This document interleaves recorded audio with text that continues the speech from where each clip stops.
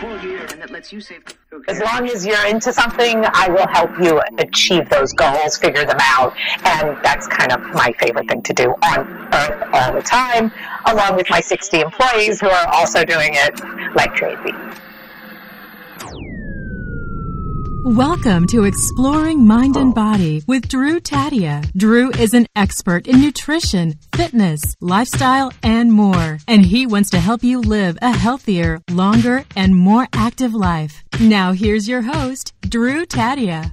Welcome to another edition of Nationally Syndicated Exploring Mind and Body. Thank you so much for being here. Thank you for tuning in, for being a part of our True Form Life community. We're coming at you with a brand new show. We appreciate whether you're listening on terrestrial radio across the country or as a podcast around the world. We certainly wouldn't be here without you. So stick around. We got all that coming up. This is Exploring Mind and Body. Naturally improve your lifestyle one show at a time with your host, Drew Tadia. All right, so we're live here with Lauren Zander. She is a ball of fun. If you didn't know, you will know shortly. Lauren, thanks so much. This is great. Thank you for having me. I'm really excited. I'm excited to be back. Last time we had you on Exploring Mind and Body as a guest, so I was like, we had such a great interview. That's why we're here. And again, I want to thank you for being here. Let's go. I'm in. This is awesome. Thanks for having me. Lauren, tell our audience who you are. What do you do? I run an executive life coaching education company. So we teach in universities, we go into corporations, and we work with individuals. And basically what we're doing is getting people to design their lives or design their companies or just design anything. Actually intervene and design. And so designing, how do you mean? Design a life of success, business, family, all that? Yeah. Design the quality and caliber of your life from the inside, how you talk to yourself, to what you do every minute of the day, that you really are in love with your life, right? So I teach and have developed a method that lets people really dream and be accountable to what they want to be accountable to and learn how to have what I call personal integrity with whatever it is. I don't care what you're into, honestly, as long as you don't lie about it or hide it, right? So as long as you're into something, I will help you achieve those goals, figure them out. And that's kind of my favorite thing to do on Earth all the time, along with my 60 employees who are also doing it like crazy. What are the challenges from getting people to find out the direction that they want to go in life? Most challenges happen in the mind, right? So people are born into really a life story, like born in already, right? To their culture, to their financial situation, to their parents sex life, so people are born into a scene and a half. I have a nickname for that. I call that your goodie bag, right? Just like when you were little and you got a bag, right? You looked in that bag and you're like, ew, what is that? Right? Like, am I stuck with that? Someone's going to make me throw that little thing out. And then there's good stuff in there, right? But it's your job to figure out what to do with your goodie bag. And that's pretty much where Handel picks up, right? What'd you get? What are you dealing with? And how do we take this and make it an incredible design so that you're fulfilling on your life, along with helping the planet and everybody else out to be happy? So give me an example of what would be in a goodie bag that someone would be. Maybe why don't we start with, let's just go with finances, because that's the first thing I thought of. Someone opens up their bag and their family, what? In debt. My family is in debt, buys things they don't need, and always is chasing money, and it's always what everybody's fighting about, right? It's really not a happy subject. It's really not a smart subject. And then, the mother thinks they know how to do it better than the father. The father does it the way he does it, and it has an experience of domination. And then the kid is a girl, right? And then, doesn't know what to do, and then really just wants to escape, from this context that they raised in money makes fights, right? So then the kid figures out not to fall in love with a career, but to fall in love with how to make money, right? Goes to law school, figures out their whole life so that they could stop the fighting in their head, in their life, with their parents, and in life itself. Yeah, that's how money could, that's what happens. That's happening right now. So there's family plagues.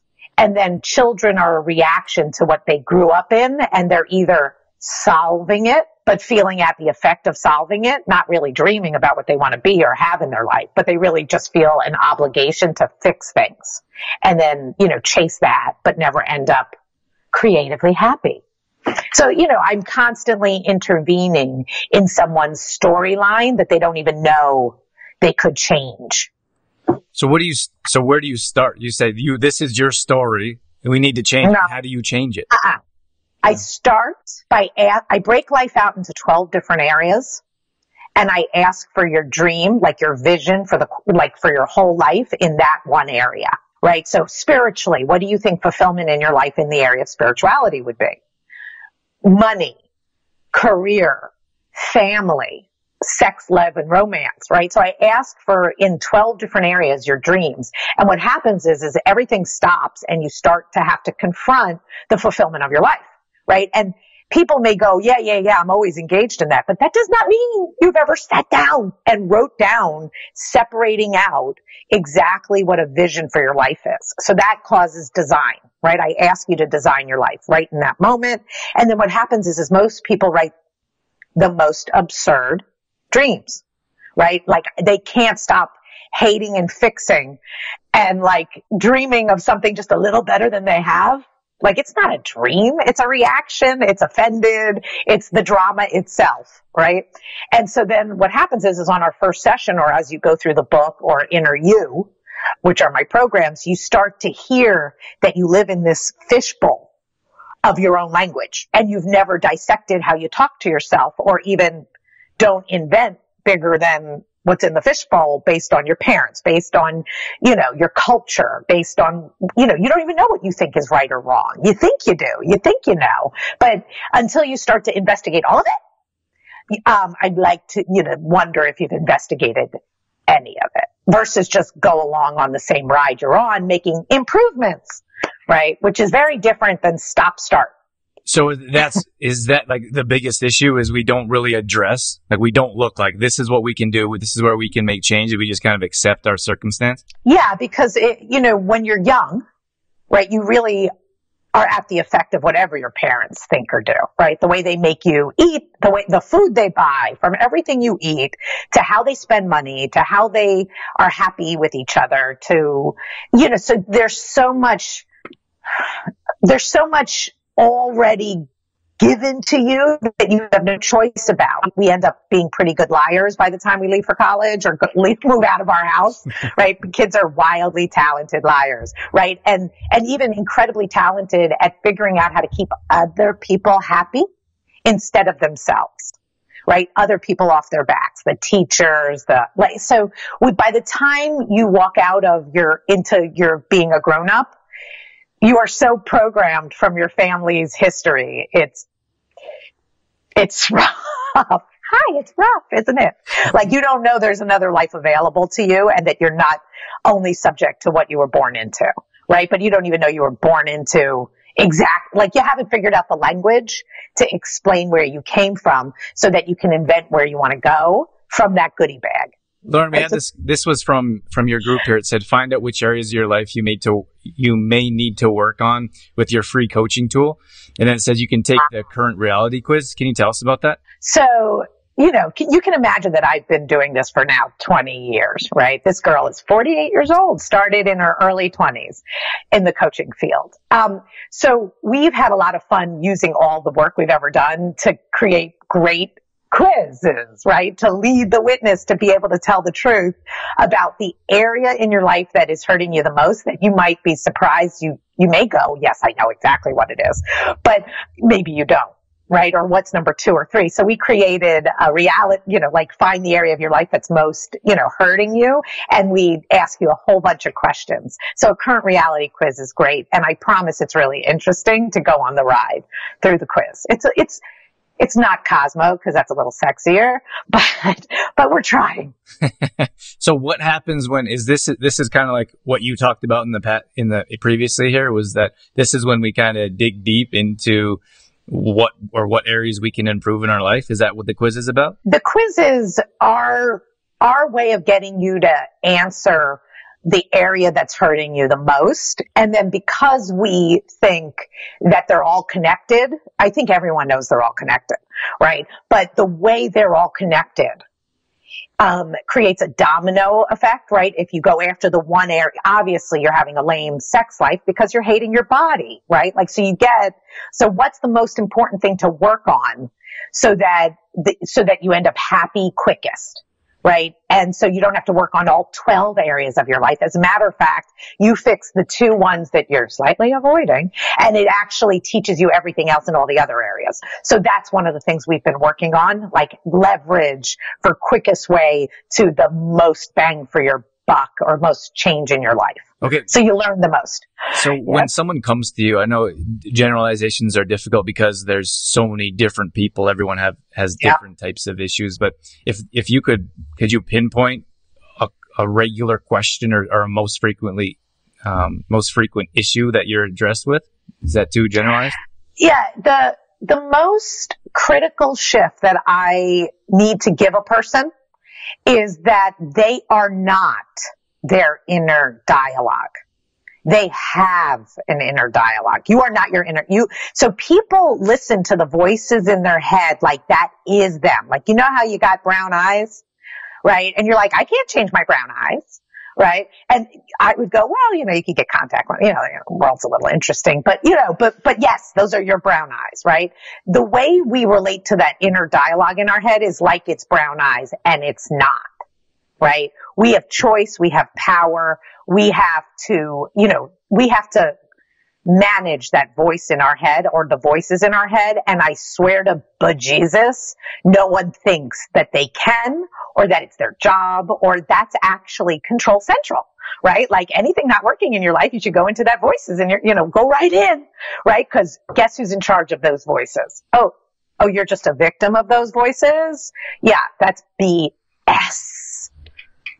Right? That's like, come on, pussycat, right? You don't leave the boogies in your nose like they're sacred up there, right? You blow them out, right? Okay. So once we realize that we need to address, we can make changes in our life. It's time to take action. What can we do? Or is there any action steps that we can to change? Yeah. That? Lord knows for the 20 years I've been developing, like literally engineering tools to make us so much smarter, give us language so that I am teaching you to fish. Not, you know what I mean? Right? Like, here's a pole. Here's where the river is. This is how this works out. Right? So the river is dreaming. Right? Like that's what you want to be working on first and foremost. The reason we really don't dream is because then you understand if someone commits to wanting to run the marathon, that gets them out of bed every morning. Like that tells you exactly what you have to do. So if we never dream, then we never have to commit. If we never chase down that voice in our head that we have power to really change, right? And you're this person going, I would never run a marathon. And I'm like, but would you be rocked if you did? And you're like, wow, that's a really interesting gap. Like what would happen if I was the person that actually did that? Like what would happen in my whole life?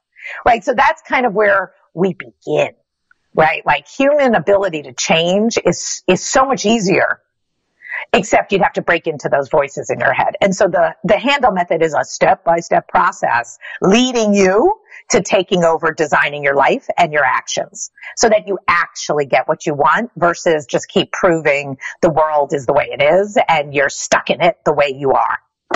And you think it's scary or too challenging for people? Like, why don't they take action? Like for us in the fitness world, goals are loosely used and probably improperly for the most part, but many people are afraid to set something out to go and achieve because there's the failure. Is that similar to what you're... Can you hear? So, the 7 deadly sins, right? Laziness, like a type of don't believe in yourself, right? And then punish yourself because, feel terrible about it. Like self-loathing comes in, like as if that is a fair compensation. Like I don't do what I wish I would do. And then I hate myself. And my little voice in my head is so mean. So as if that's a balance of I'm intelligent. I understand something's wrong with me, but I can't change. So you don't get that you're the victim and the perp in that head of yours, right? And so that's where I go to work, right? But does that sound easy? The truth is that it's actually easy. That do you want to give up? Do you want to get out of bed? Do you understand there's some vice cooking, right? Like there's some crack cooking in the back, right? That if you go for a run, you're not sleeping in bed. If you sleep with your wife, for 4 nights a week, right? That's like a lot of attention and love. And that's like a lot of commitment over there. It may just take 25 minutes, right? But for some reason, that level of intimacy and vulnerability is like, if it is the opposite of what we're looking for. So we're not, and I call all of that, like that whole section of why we don't do things, the dark side. You got me speechless. Why is that? So why is that the dark side? Because we don't want to go over there and we don't want to put in that effort to change our circumstances? Let's see. Would you rather eat an apple or a cookie, right? Would you rather watch Netflix or go for a run or sleep with your wife? Right. So they're all of a sudden, when you start to ask the human what it would rather do, what it would rather do, right? It's a little upsetting when our answer is lazy, cookie, snooze, don't ask for the promotion, don't go to don't do what it takes to blow yourself away and be proud of yourself. Do the least amount you have to do to get away with being okay with yourself. Now, that's not everybody. There are real overachievers, right?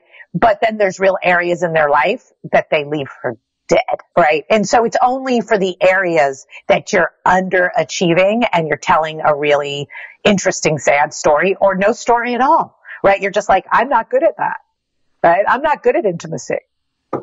And I think that story, like you mentioned earlier from childhood, I think those stories, they come from childhood, right? Like, yes, we've heard that from an early age. It could be from a parent. It could be from a mentor. Like, I'm not good in math. That's something that I say to myself, but then I don't go and do something about it. I go take a math class. Like, I could probably benefit from a grade 4 math class. Yeah. But that's a story we continually repeat, whether it's I'm overweight, yes, I'm lazy. And then the thing you have to realize is is your relationship to being lame, a little lame at math, connected all to your ability to feel prowess with money, right? Is math money? Because so then you would just make sure it wasn't one area wasn't screwing with another. Right. Right. And would they be, would most areas be connected somewhere else? I'd imagine. It's such a bummer. Yes. Yes. Yes. Connect the dots. You are a bunch of dots. Okay. All connected. And they are truly all connected, which is brilliant, right? Which is if you clear up one thing, it changes everything, right? So there's a lot of leverage in that. But if you don't clear it up, it poisons everything, right?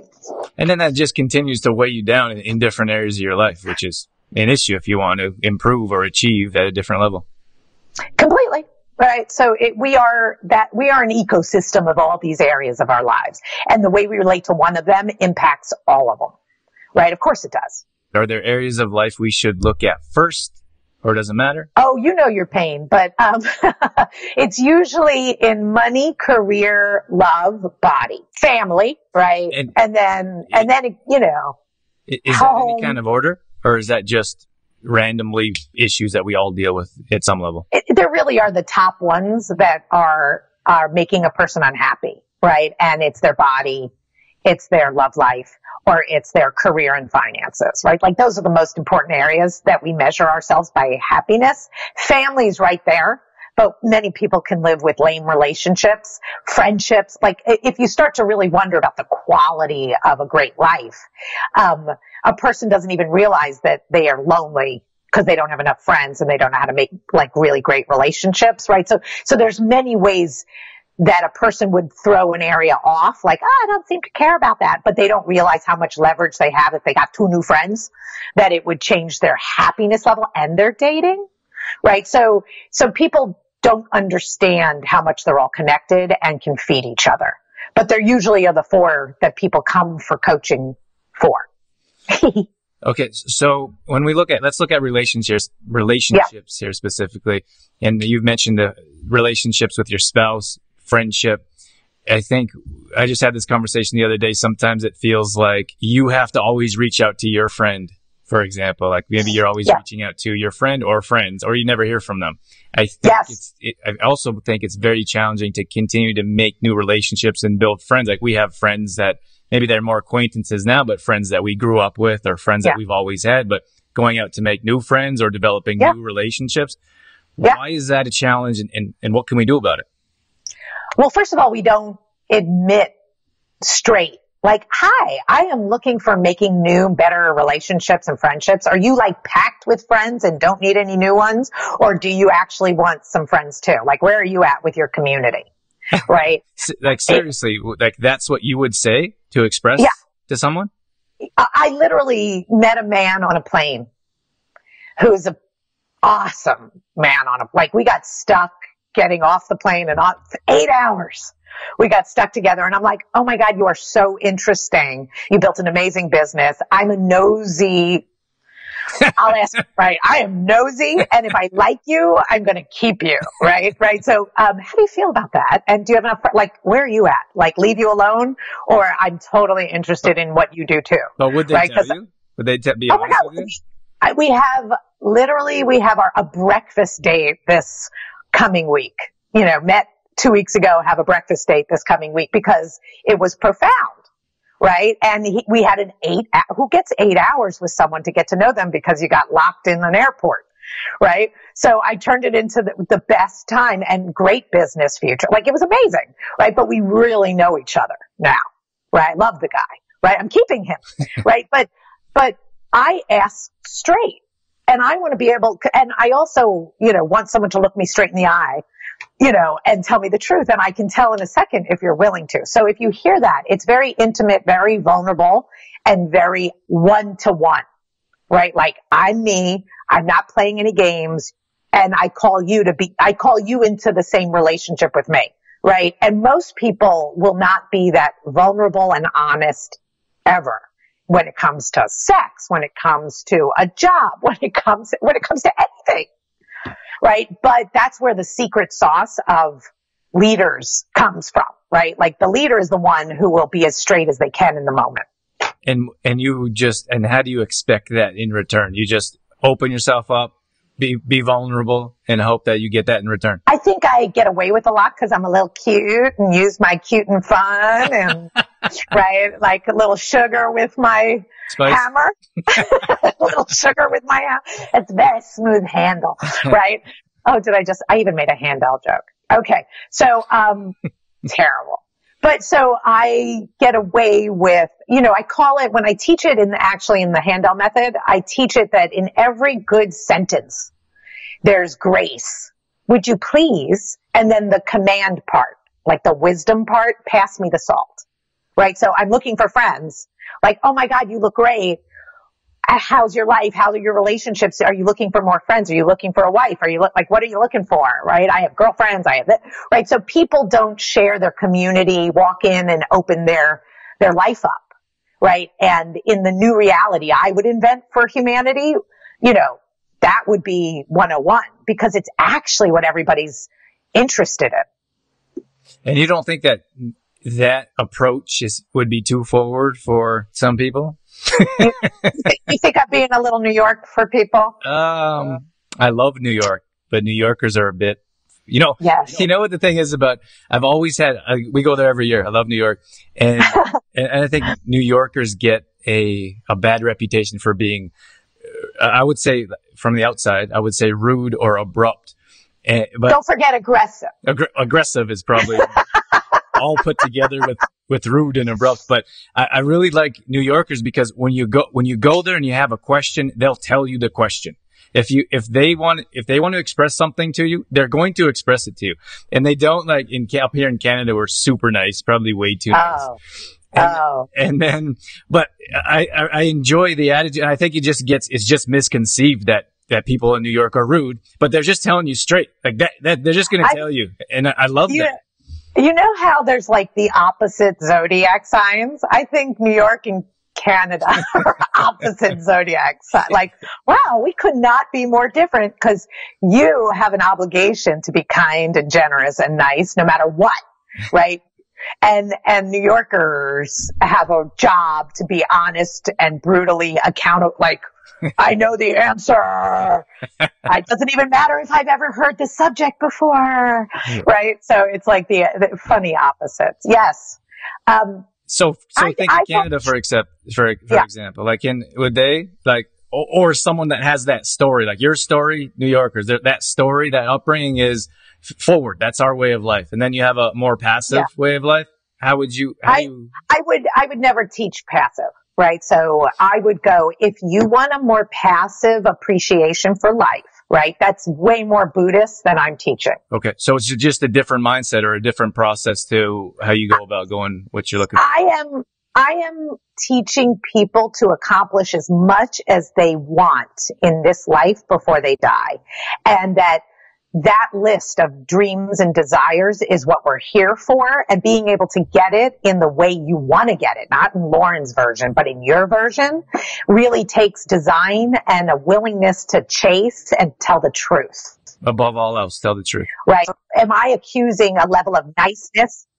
So I think there is a level of kindness and niceness that can't tell the truth, right? So you meet someone, watch this, okay?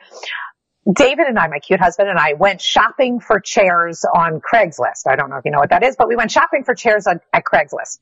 And we end up at these people's houses, and we drive up their house, and it's like an amazing 1700s, really well done. Like, this is exactly what we think is so cool, right? Like, we want in the house, right? We're just like, oh, right? So we pull up, but we're just coming for the chairs, right? And then we see the couple, right? And we're in the middle of driving a Prius. They have a Prius, and my husband and him have the same exact glasses on. And the woman, comes like, they look alike, right? And the woman comes bopping down, right? With like big bouquet of flowers to come say hello to us, right? Just cause she was picking in her garden. And I was like, David, can we keep them? Right? I like make a joke right there, right? They're stunning filmmakers, nominated for like won Sundance, right? For their documentaries. I mean, they are the coolest. Like, I literally didn't care about the chairs, and we have been friends now for 7 years. And I literally went home and sent them an email like, I know this is really strange, but you guys are amazing. And it's not so easy to find amazing people that I'm blown away by, that I would want to know just as friends. Want to do dinner? Right? Guess what? They were like, I can't believe you wrote this. This is so amazing. We were like, we loved you too. And please come on. And then that was it. Right? So if I think those moments are risks that everyone should be taking. Ready, everyone? Every day. This world is amazing if you know your dreams and what you're looking for in each of your categories. That's in friendship for me. I believe in curating and meeting the greatest people on earth and giving to each other and sharing. I have a party twice a year where I bring everyone who should meet each other. You're always a pleasure. So thank you so much for coming on. Bring me back. Yeah. Go Canada. You're always welcome back. Thank you. Have a good day, Lauren. Bye.